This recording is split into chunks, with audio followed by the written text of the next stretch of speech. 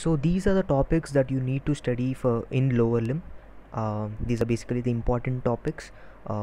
Besides that, you need to study everything, but you need to start with these topics first. After completing these, you can proceed with all the other topics, right? Now, I have given it in the form of long answer type questions, wherein I've given a few questions here. Yeah, after that, in short answer type questions, I have I made a table here wherein I gave like content means it means that front of thigh is the chapter name, and the SAQs, what are all the SAQs that you may expect from that chapter, and what are all the VSAQs that you may expect from that chapter.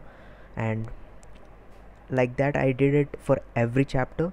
If you see here, it is medial side of thigh, gluteal region, back of thigh, front of leg, lateral medial side of thigh, back of leg, sole of foot, and joints of lower limb.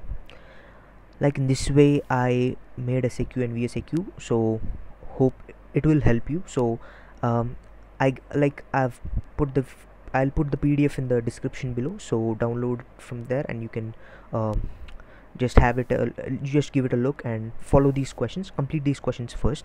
And now these are the questions, and first complete these questions because these are pretty much important.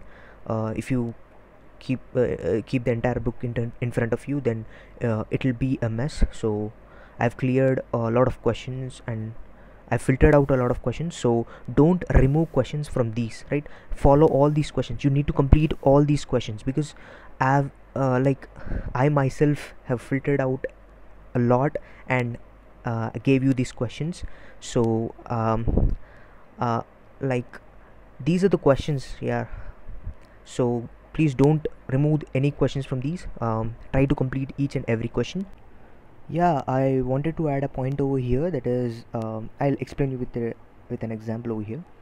If you take this question, that is dorsalis pedis artery, they might ask this question in form of SAQ, that is short answer type question, or they may ask it in the form of very short type question, because it is possible for them to ask in this sort, because in that at that time you need to be very much flexible over there, and you should have that concept inside you. Then only you can regulate the answers properly. You should know how much to write for a short answer question, and you should know how much to write for a very short answer question.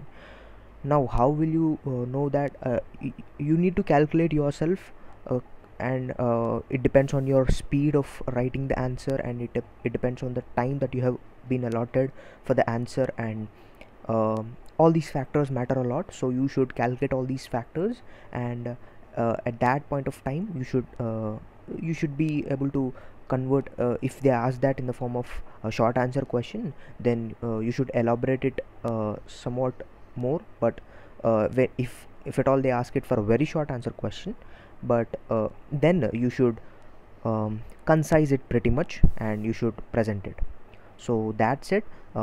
If you like this video, then press that like button and subscribe to channel and press that bell icon to be notified, because I'll be doing videos of this sort.